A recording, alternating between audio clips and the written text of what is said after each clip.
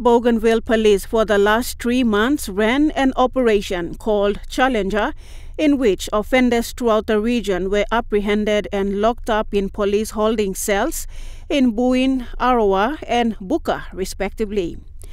In an exclusive phone interview with EMTV News today, Chief of Bougainville Police Francis Tokura explained further on this pressing issue currently being faced in the region.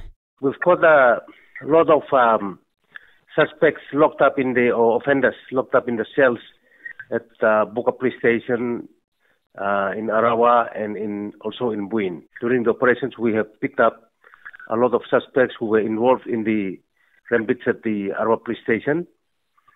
And because of the cells in Arawa was damaged during the rampage, we have to transport all the suspects who were picked up in relation to the rampage at Arawa Police Station up to Buka Police Station because it's much bigger.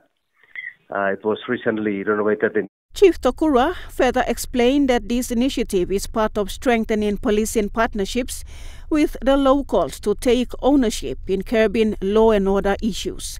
He explained that all cells are overcrowded with accused and suspects beyond their actual holding capacity.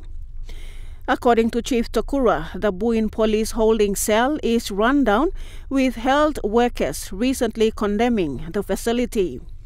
When asked about the Arawa and Buka cells' condition, this was Chief Tokura's response.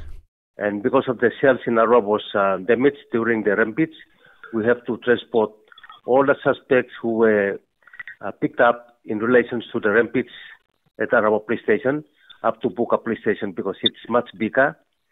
It was recently renovated and it's much bigger. It can hold a few more suspects. EMTV News understands the Pekut Rehabilitation Precinct Center in North Bougainville is run down and cannot host inmates. For the refurbishment and maintenance of each of these police holding cells is now over to the Autonomous Bougainville government to make this a priority.